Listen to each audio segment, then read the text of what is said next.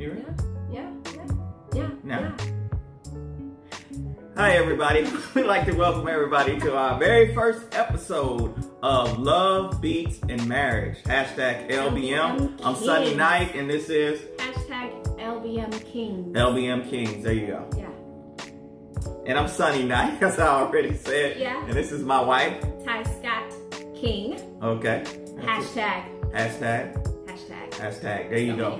And what we're going to be doing, we're going to be doing a weekly episodic or episodes just talking about growth, our marriage from a definitely a Christian perspective. But even if you're not Christian, we're praying that these episodes minister you in some way to help you, but ultimately to glorify God in doing so. And we're going to expose ourselves. So it's going to be a journey for everybody that's listening, watching, and even ourselves, because we don't have any script. This is unscripted, so we don't know what we're going to say. I don't know what I'm going to say, and my wife's probably worried about that, but it is what it is, so we're just going to jump into... babe, tell us, what topic are we talking about today? Today we're going to talk about our very first topic, because this is our very first episode. One topic that I know my husband particularly is fond of. Money and marriage.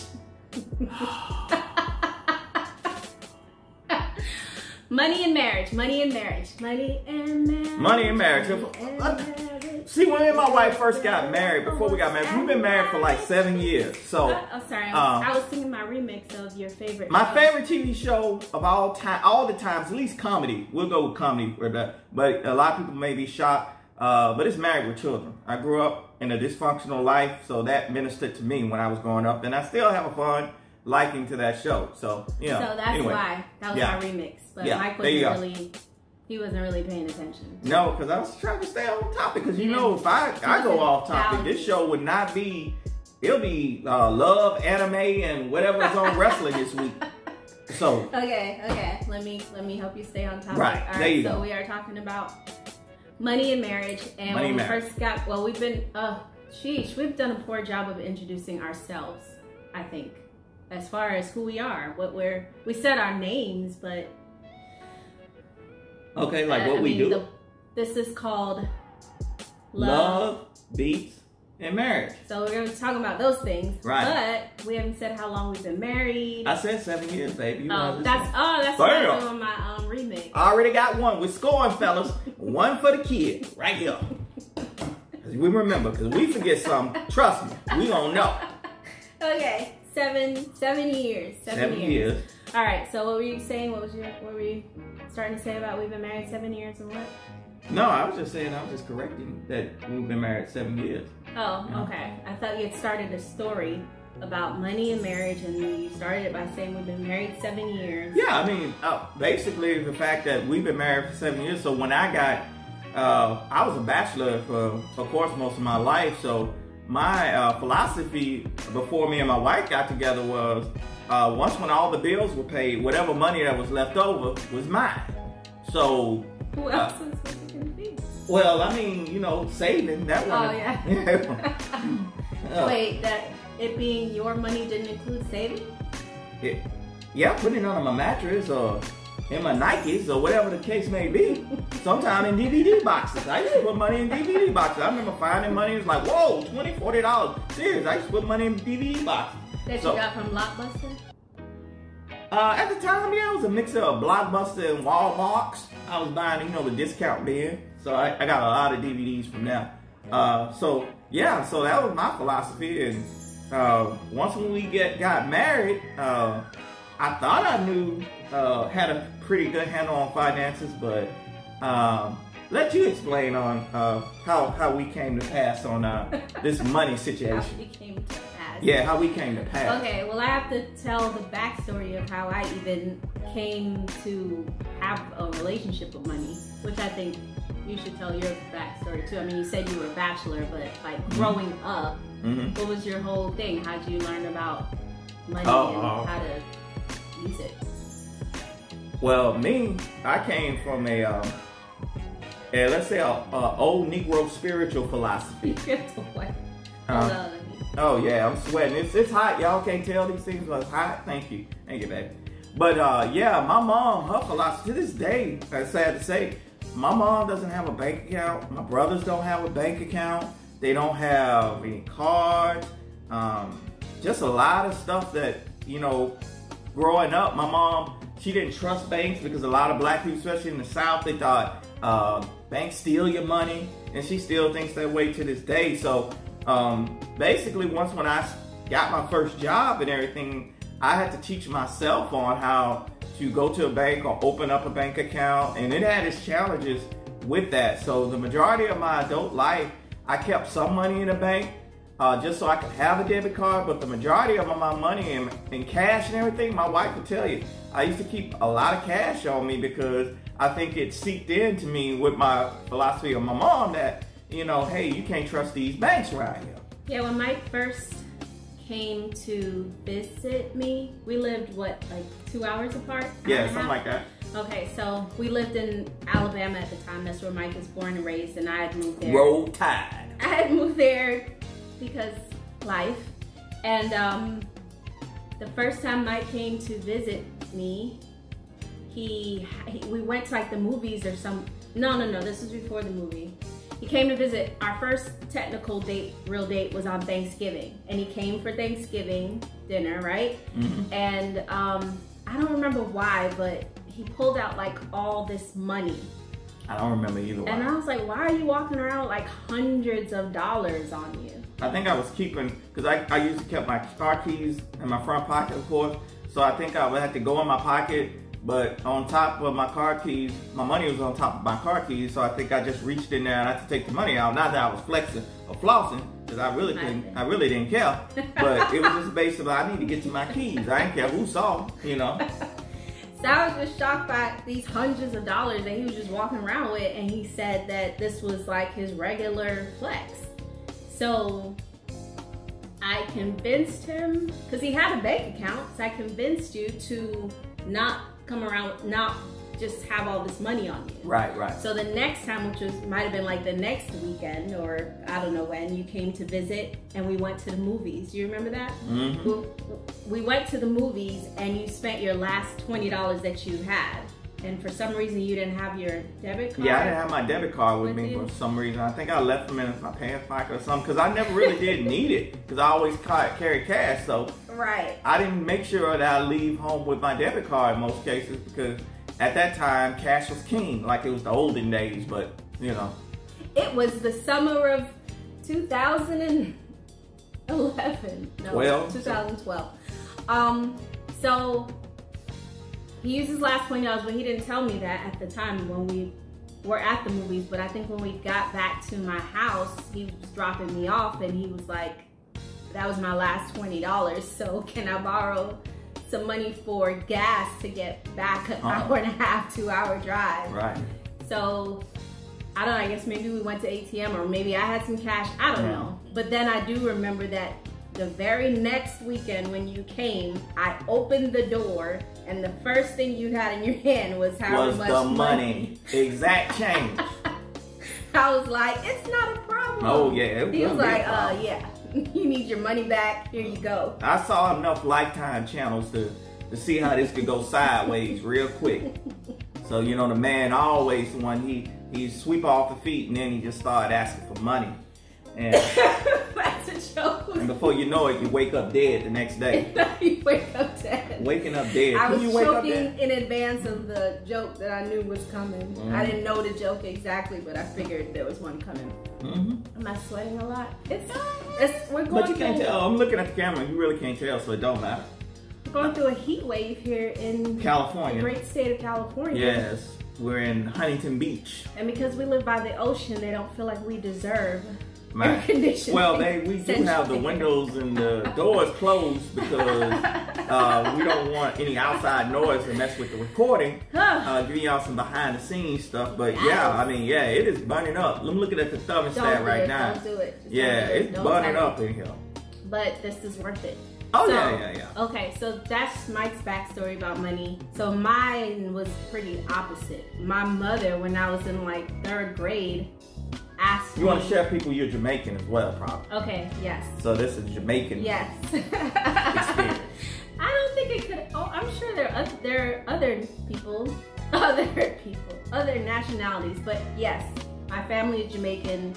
My parents were born and raised in Jamaica. Mm-hmm. I was born in Jamaica. All that stuff. I was raised in America though. So when I was in the 3rd grade, I just realized I don't have my ring on. Do you? No, I don't have mine. My ring is right here. I left it on the counter. Right here. I'll put it on. Just my run the ring powers, is activate. not right there. No, yours in the bathroom. We ain't gonna worry about it though. We married. I mean, everybody here know we married. I mean, we know we married. Not everybody don't know, but I know we married. Okay, So. me too. So when I was in the 3rd grade, I don't remember why, but my mother asked me, did I know how to write a check? And I was like, well, I probably knew what a check was because I probably seen her write them, but I was like, yeah, no. And she was like, what are they? Them never teach you how to write a check yet. I'm like, no, because I'm only like 7 or 8. Yeah. So she taught me how to write a check, I think like that day, that minute. And then she took me to open a bank account.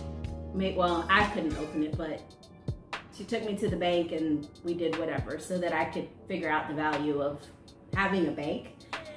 And so that was my introduction to handling my finances. But then when I got to college, of course, well, not of course, because everybody doesn't do this, but when I got to college, I got all these credit cards and got into all this debt.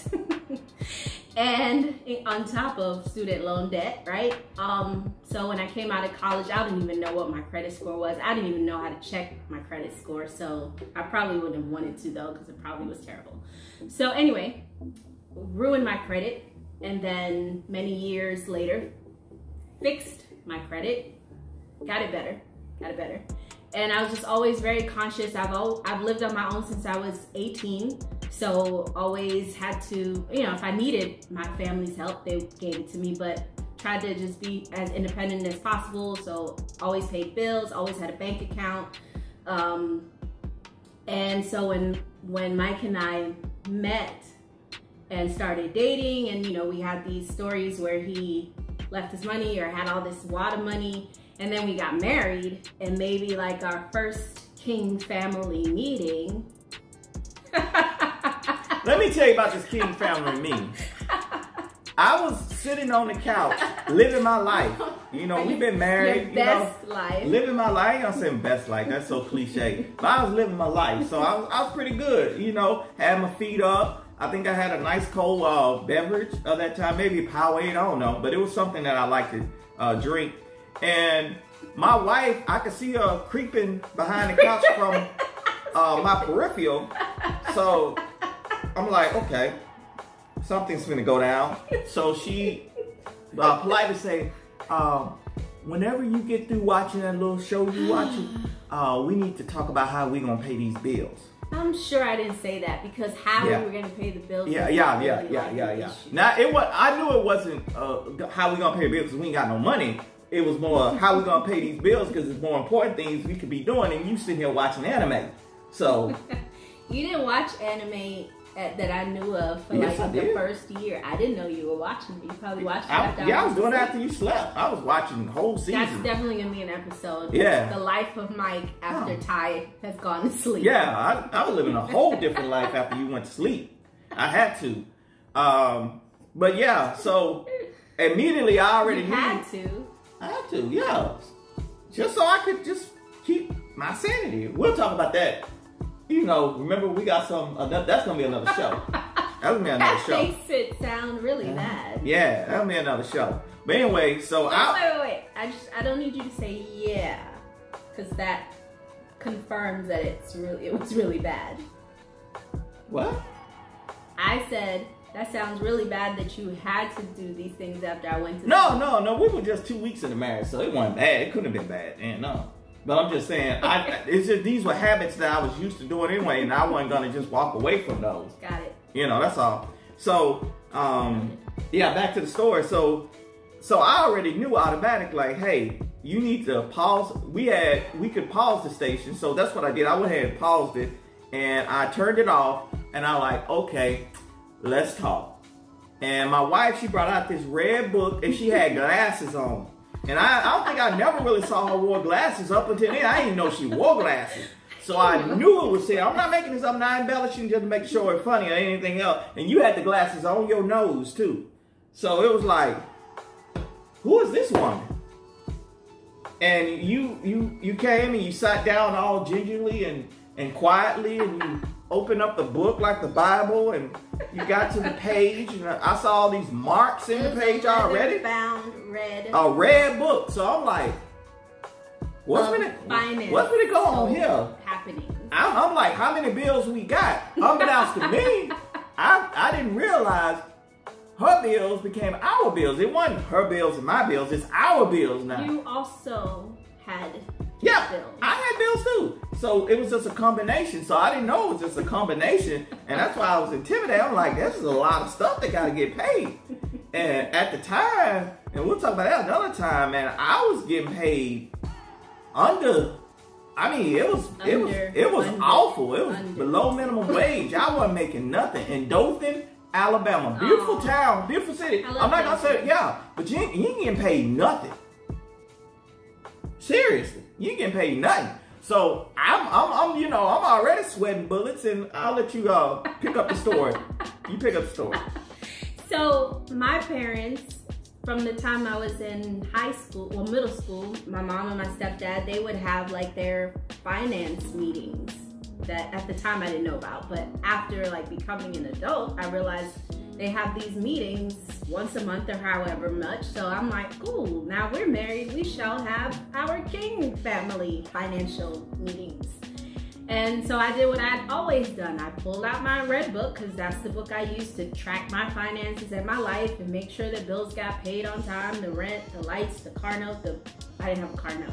That was the best. Neither one of us had a car note. Yeah, neither of us had car notes. Our cars were paid in full. And I had a raggedy car, so don't think it was a 1993 Buick LeSabre.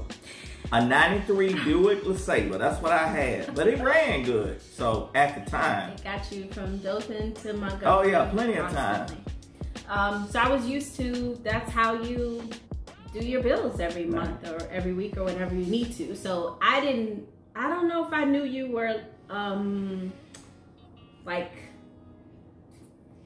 economically savvy?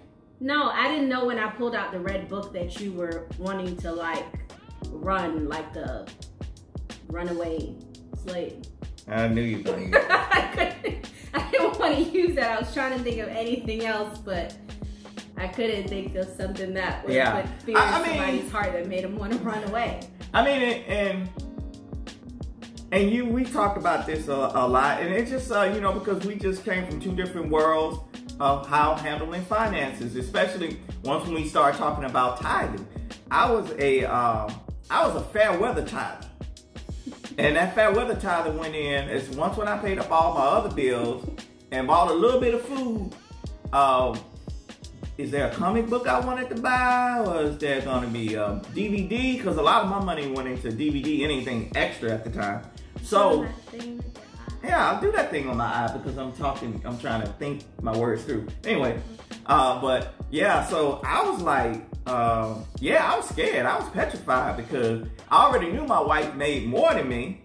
And then I knew that we were in Dothan, and I was already super frustrated with the fact that I was a chef at the time, but oh man, it's some nightmares being a chef in Dothan, Alabama. It's like I kept running into these undercover crooks.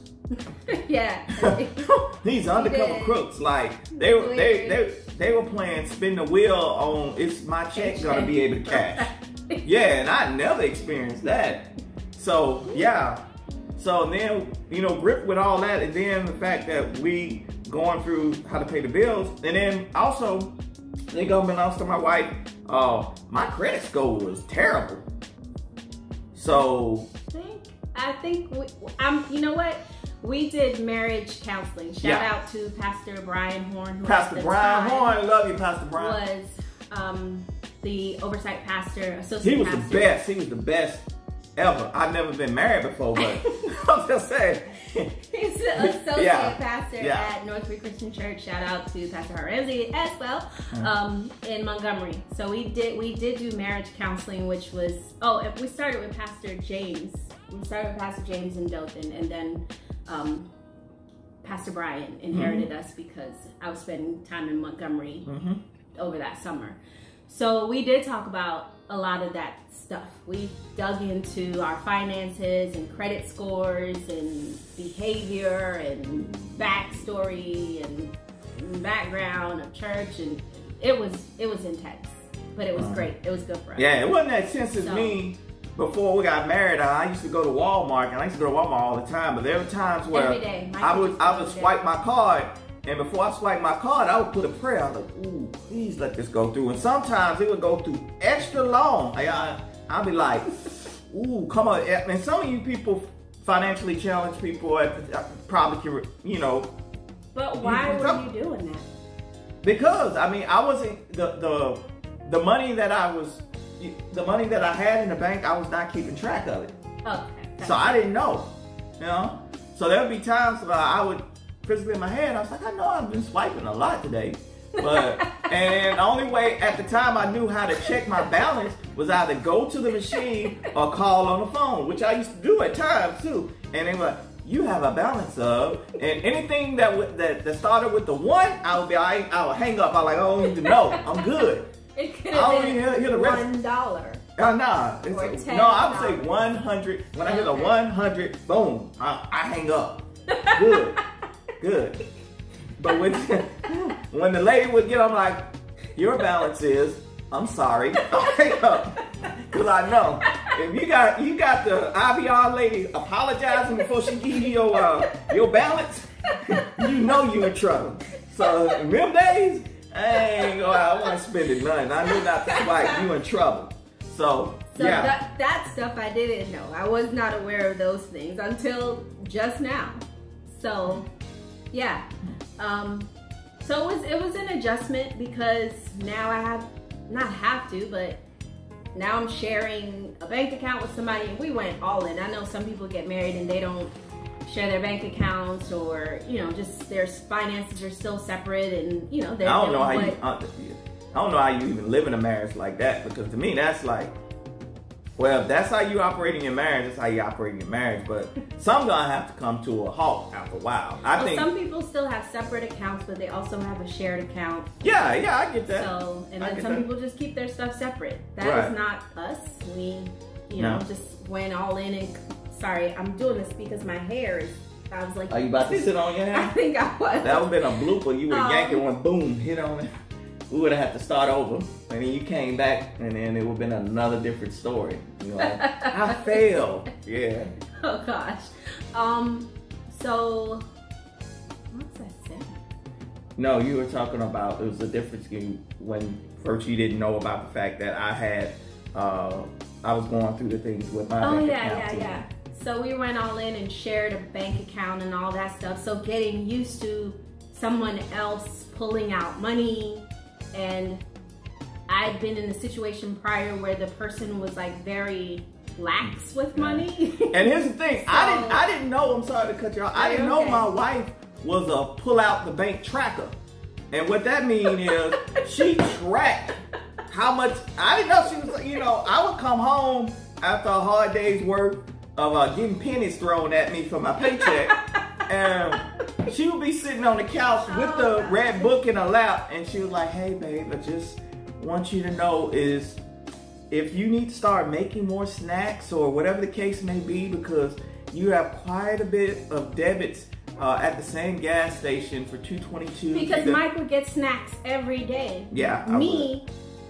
At the time, I wasn't working from home. I think I was teaching at the time, or doing some things with the museum, kind of in the same teaching realm. And I didn't go out for lunch. I work from home now, but I still don't. I've just never been a eat out for lunch everyday person or get snacks at the gas station every single day. So it was like, let's just buy this stuff when we go to the grocery store.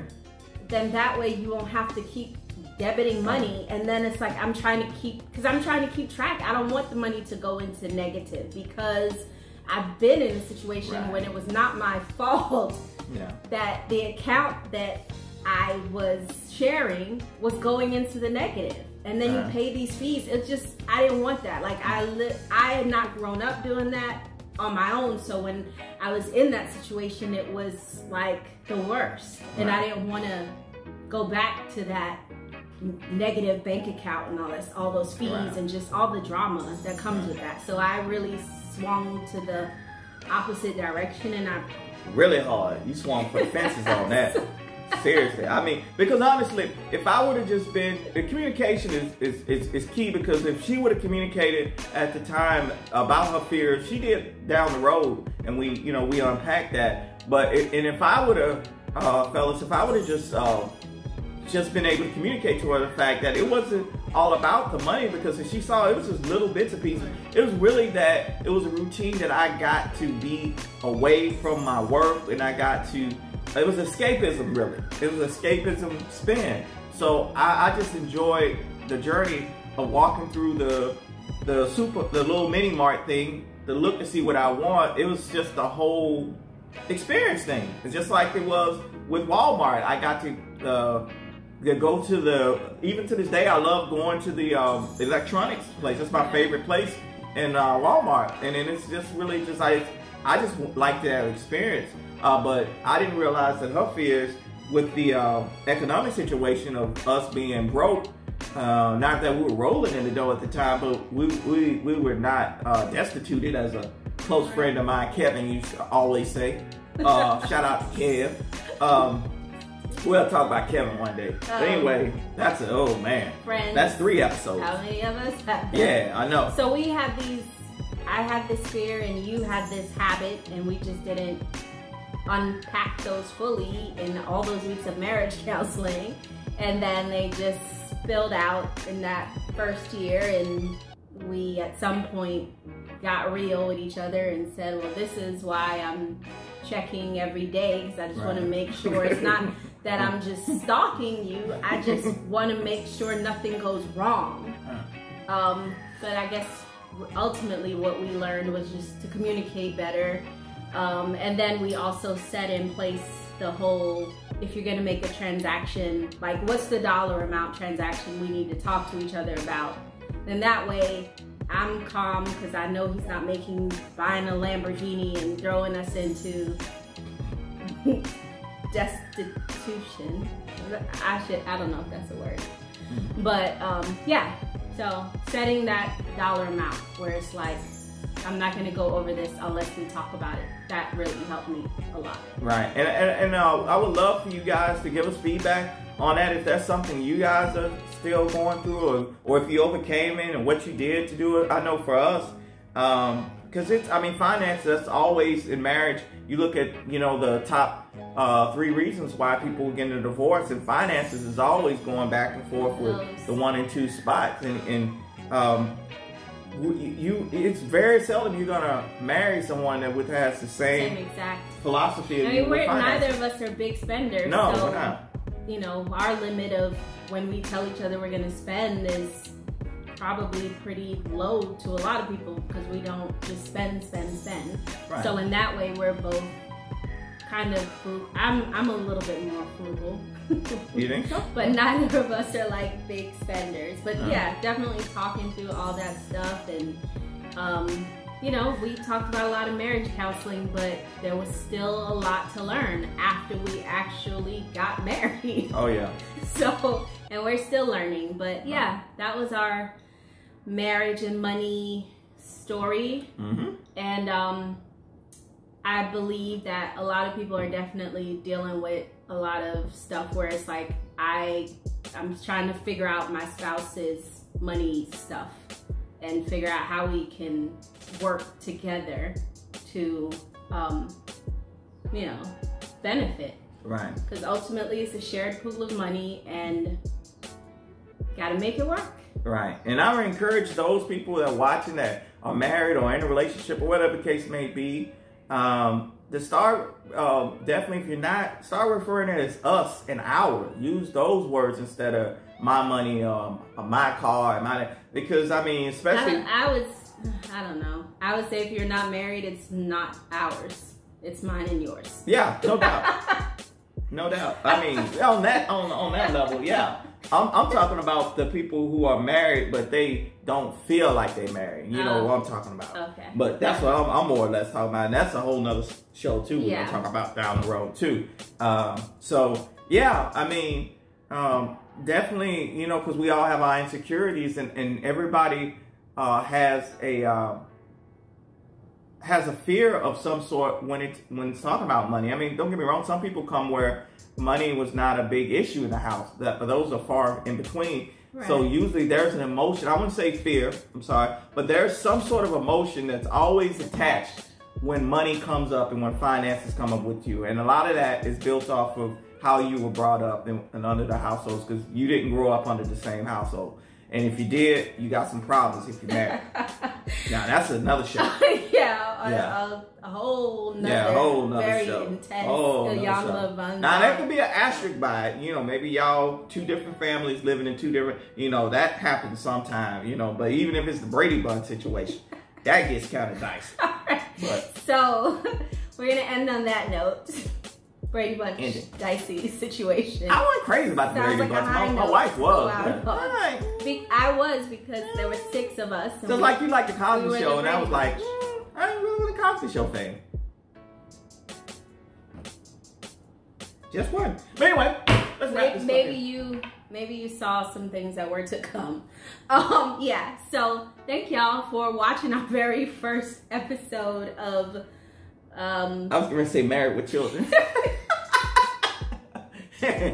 Love, Beats, and Marriage.